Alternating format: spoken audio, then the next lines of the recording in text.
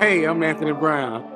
I got saved back in 1996 in the middle of Central Piedmont Community College, transitioning to a class. A guy stopped me in the middle of the hall. And I was already going through some stuff, but I knew. And he asked, "Hey, are you saved?"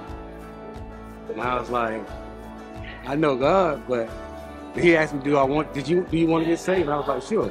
And he was like, "Hey man, listen, this is what you need to do to get saved." He took me through prayer. He prayed with me in the midst of students walking by, and all that. So I got saved in '96 at Central Piedmont Community College. But I got filled with the Holy Spirit when I was in prison.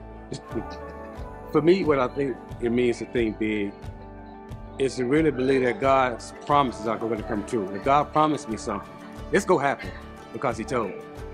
And I'm expecting God to do it.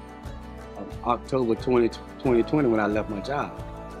And God showed me, this is what I want you to do. God gave me my nonprofit in 2020. He allowed me to start my own business in 2020.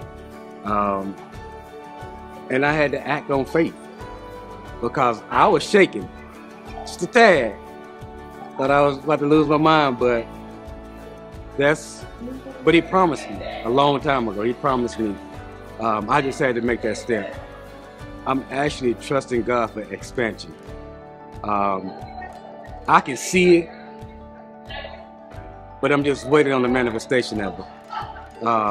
Expansion in my business, expansion in my nonprofit.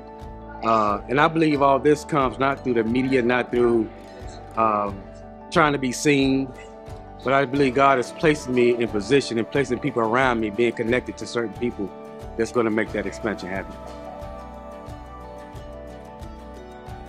Think big.